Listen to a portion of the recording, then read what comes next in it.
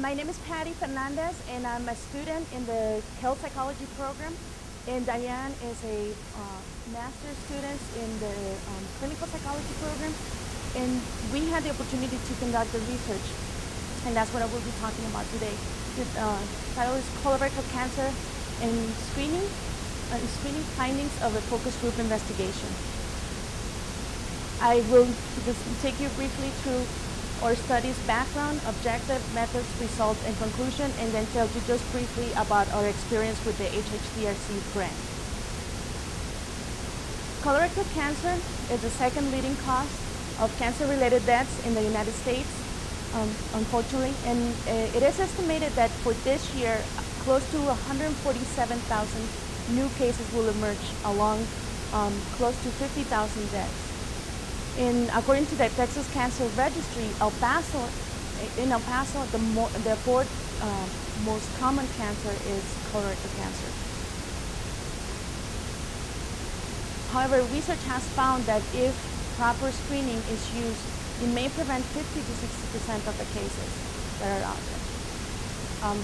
And although research has found that in general, the incidence of colorectal cancer in the nation among whites has decreased, among Hispanics and African Americans, this rate has remained the same for ages 60 and younger.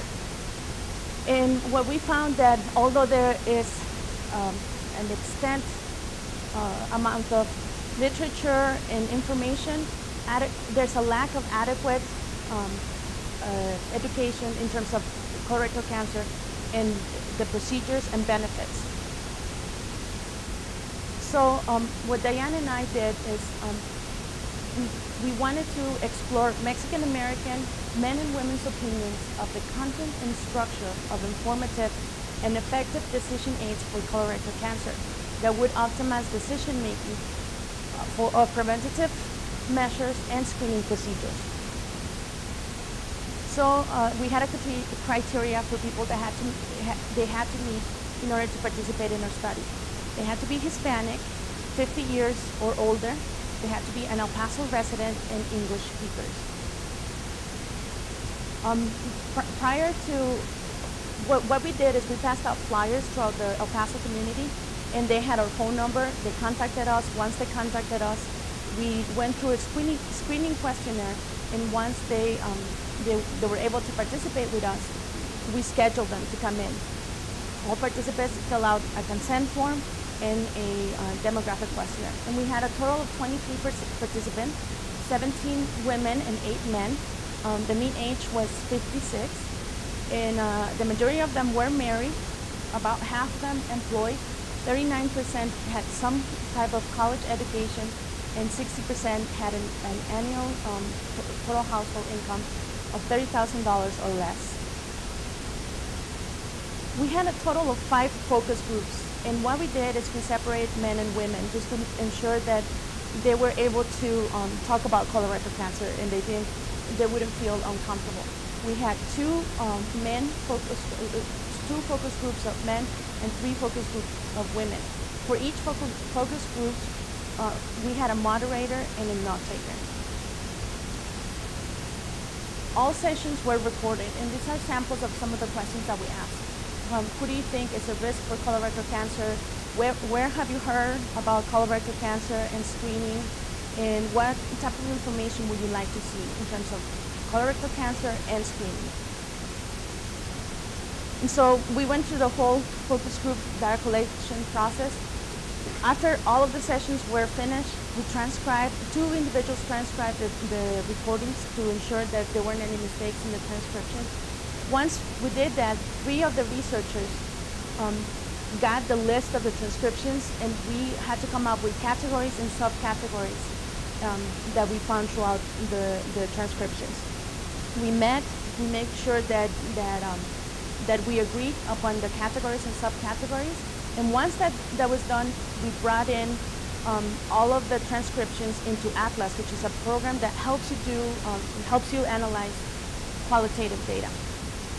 In the Atlas program, we developed a system, a coding system, and once we had the coding system, everything, Then we evaluated the merging and overlapping themes.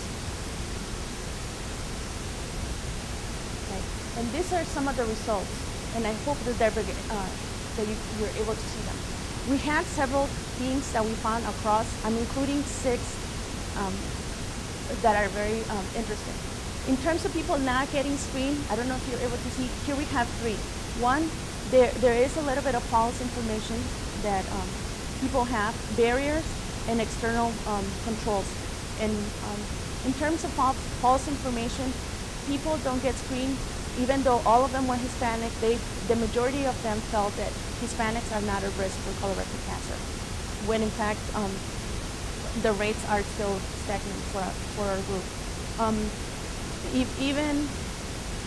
Many of them thought that it was not hereditary, and there were no symptoms at all. In terms of barriers, you can see they're the same barriers that we have found in previous research, such as cost and insurance. However, we did find several participants who told us that strict tests are hard to follow. Strict diets, are hard to follow to get the test done. So, for example, if you have to follow a certain diet or drink certain things before the test, was very difficult to them because of work constraints. And that was one of the reasons why they did not get screened.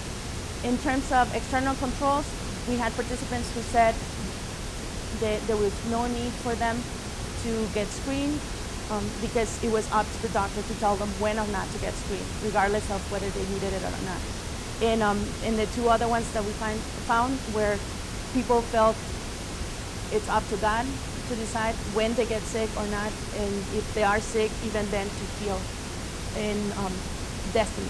If they're destined to be sick, then that's their destiny, right? And even if they get screened and go to treatment, it doesn't matter, because if they're destined not to heal, they won't. We also asked them what would be some of the information that they would like to find in any type of informational decision aid. And an interesting one, some of them are similar to what exists out there, but one of them that's interesting to point out is that participants, and there was a majority of them, that wanted to know too what family members go through.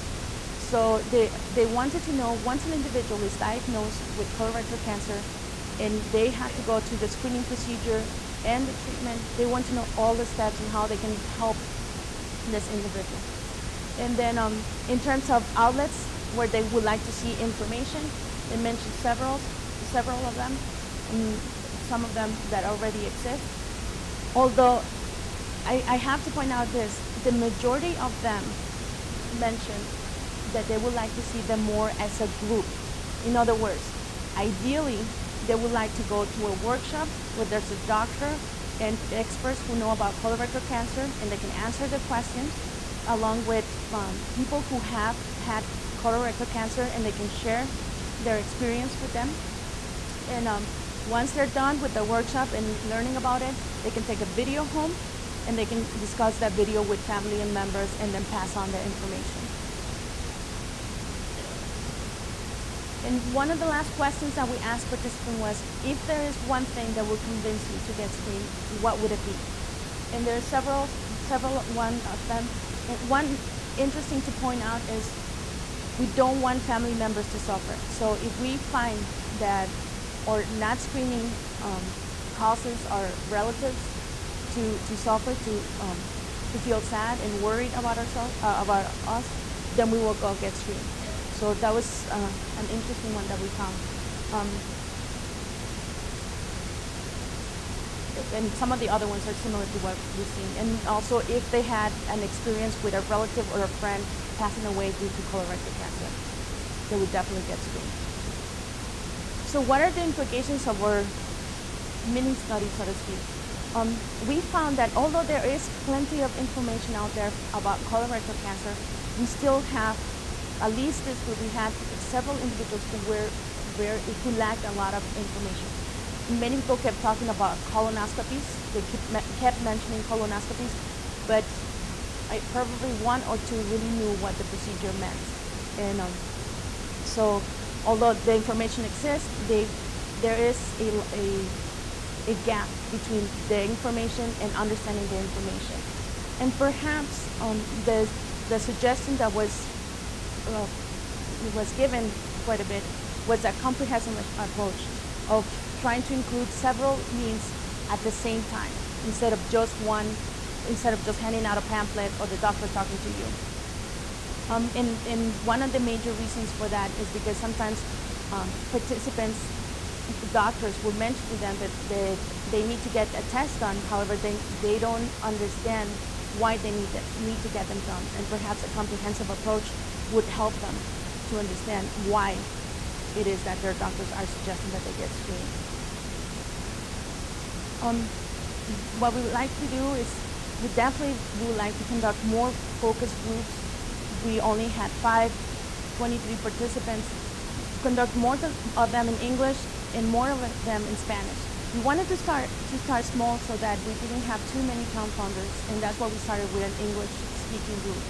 But eventually, we could move on and not only open it to El Paso residents, but to the whole El Paso area.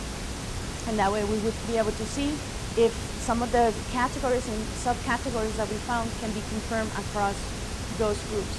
If they are, then we can develop a more complete decision aid for individuals to decide whether or not to get screened for colorectal cancer, and then test it to see if it's effective. In terms of the HHDRC grant, it was a great opportunity for us grad students. I know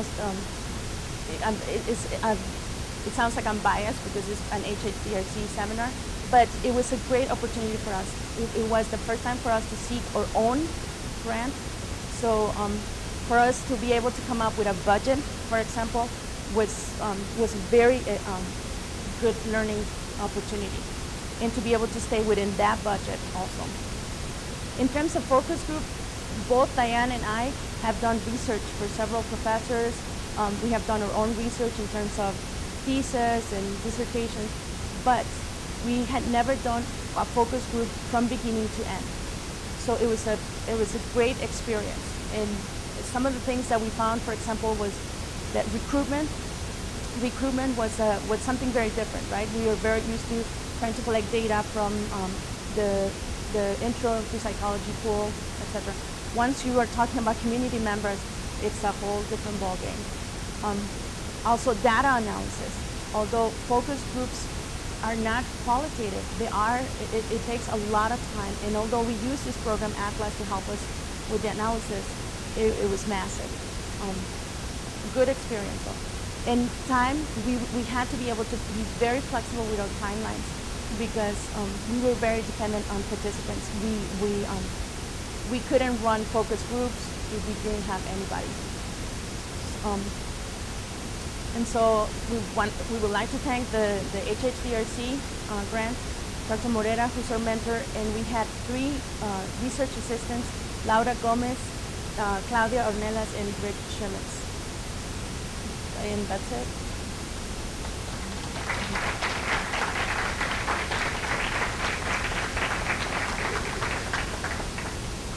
Do you have any questions? Yes. 5 focus groups, 23 people total.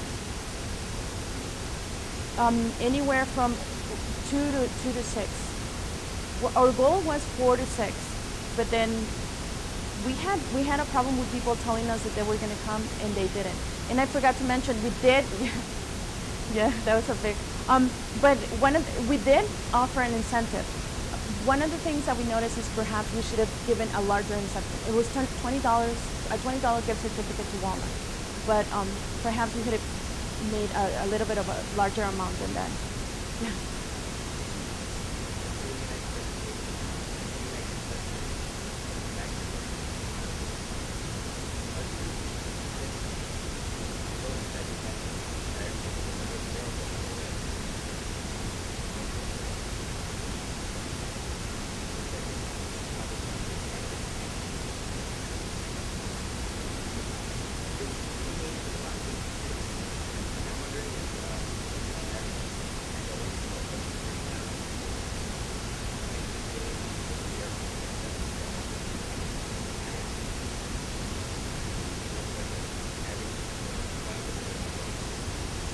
Actually, half of them are employed, and the other half are unemployed. We had one retiree, and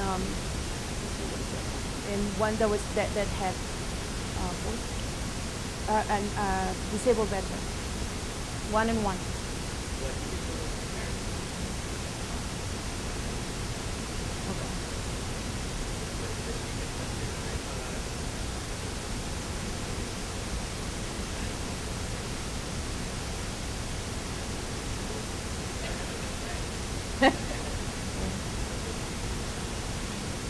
Yeah, and I'm glad you mentioned that. In terms of income, although the majority were in the lower income, it was even lower than 30,000, a little bit. And it was 60% were 30,000 and less. But we had a really interesting makeup. We had a large amount of people who had a less than a high school education, and then we had another group that had a master's. And even then, we found lack of information or misleading information. Although we had several people we had 4 who had a master's degree. Any other questions? Yes.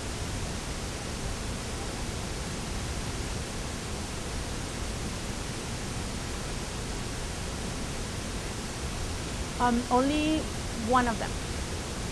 Everyone else had lived their whole entire life in El Paso. Yes.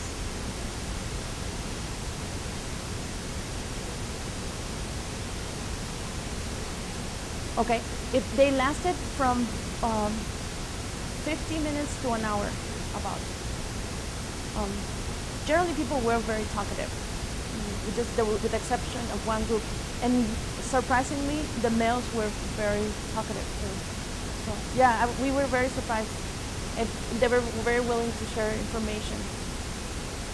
Even some of their experiences with doctors. Although we did find across that most of them felt men were more at risk than women for colorectal cancer. Both men and women. Any other questions? Yes. Yes.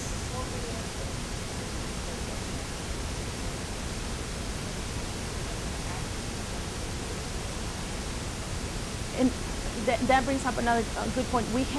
There were about 6 of them who work as assistants or such in the medical area, and still we found this. There was one individual who was telling us that she had gone to the doctor. She went for a sore throat and came out with an order to get a colorectal screen, and she was clueless why she needed to, and all she remembered, yeah. And all she remembered was, I am never going to, and she was laughing. She said she would call him Mr. Colonoscopy Doctor. And I'm never going back to Mr. Colonoscopy. So we had people sharing their own experiences. We had a few of them that had a strong mistrust toward doctors.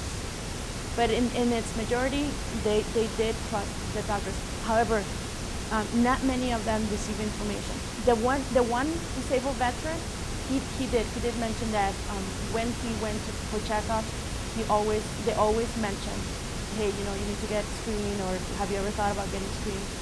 That was one word they did mention.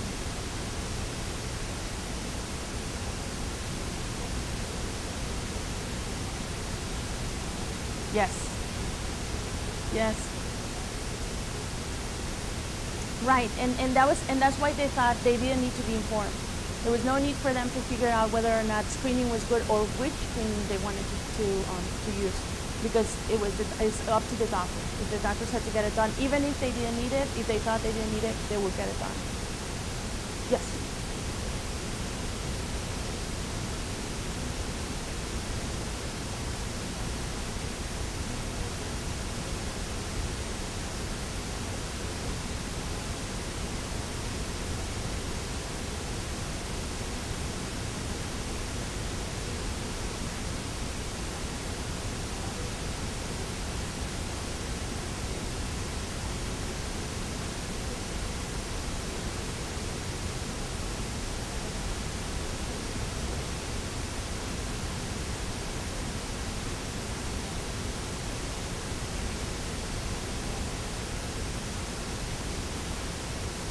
we had a couple who also said on the way home, they give us pamphlets, we read them, and we don't understand them. So if they were to simplify the words or relate them a little bit more to us, we'll be able to. A lot of them said testimonial. If we were able, there were about 5 of them who mentioned Katie Couric had a special on TV, and they said that was very informational because they could see the whole process, the video of what was actually happening. And many of them were wondering what would happen. So if knowing or being able to administer this information, then hopefully the fear reduces in terms of the screening.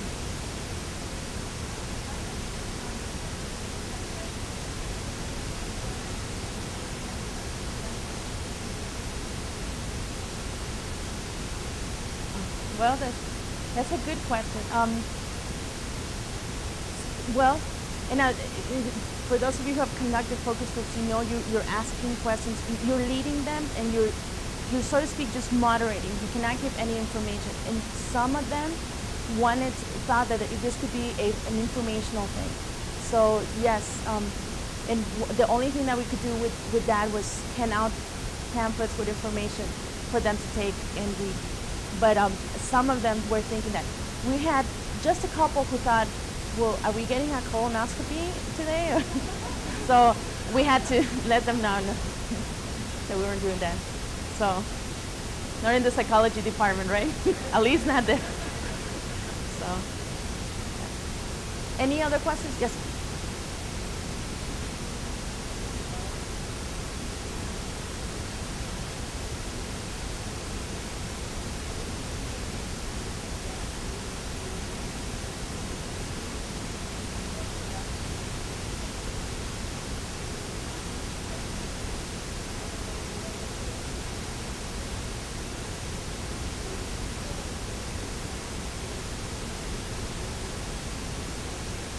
Right. It was both, they were destined, if they're destined to be sick, and then if God. If they feel God has complete control over their lives, there's no way for them to be making any decisions. So, and that was interesting too, because I would say, in terms of doctors, we trust them because obviously God put them there, and He must choose them for the right doctors, and that's why I'm seeing him or her, which, yeah, we need to find a way to teach them, to be able to teach others that prevention can be something that we control.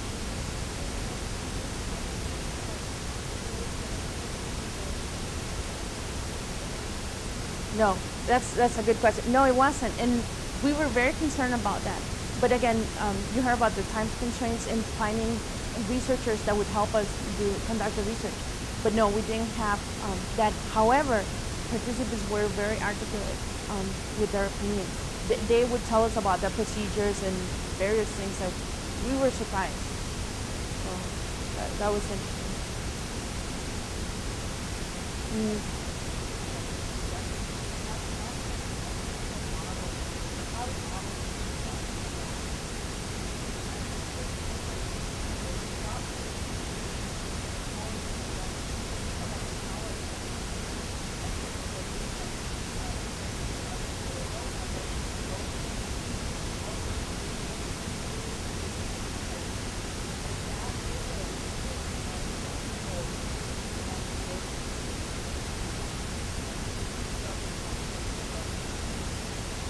Right. Yeah. That's excellent because they mentioned, for example, like skill minority.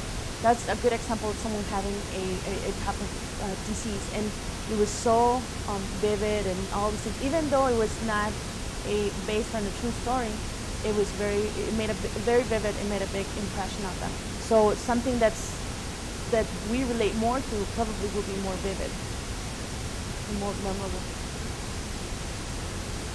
Okay. So thank you so much for your attention.